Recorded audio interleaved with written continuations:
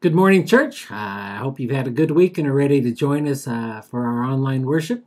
I first want to apologize. I usually try to dress a little bit better before I do this, but I'm so pumped up about the game tonight on Thursday night for Kansas City start playing football that I just totally forgot. So you'll just have to look at my sweatshirt and say, well, that's Eric. I'd also like to take a moment to share a couple of opportunities that we have to continue our partnership with Franklin Elementary. Uh, the school district has been providing hotspots for those students that are doing online learning that don't have internet available in their house. And we see that as an opportunity for us to continue our dealings with Franklin.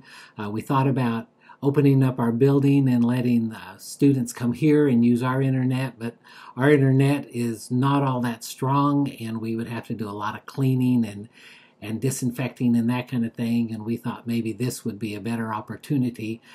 They can provide a hotspot for a year for a family that needs it in their household for $120, and so we're going to be taking donations to gather money for that. I would like to provide them with 10 hotspots at least. So if you would like to donate to that, just make your checks payable to the church and earmark them hotspots, and we will get that stuff gathered together and then present a check to the district to help them with this. So we really would appreciate your support in this.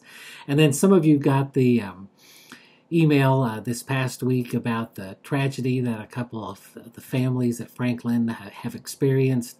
And Suzanne, just the principal there, she just really wants us to pray for those families and the difficult situation that they're in right now, and then also pray for the staff and the students that know these kids and are having to deal with this. These kids will be back in school at some point, and they're just going to need a lot of support and help. And so just to pray for the families and for the staff and the students so that those families can find the comfort that they need and then get on with their lives. As we begin, I'd just like to read from Romans chapter 5, verses 8 through 11. But here is how God has shown his love for us. While we were still sinners, Christ died for us. The blood of Christ has made us right with God. So we are even more sure that Jesus will save us from God's anger.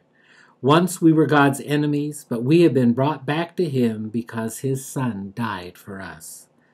Now that God has brought us back, we are even more secure. We know that we will be saved because Christ lives. And that is not all. We are full of joy in God because of our Lord Jesus Christ. Because of him, God has brought us back to himself. Let's celebrate in song.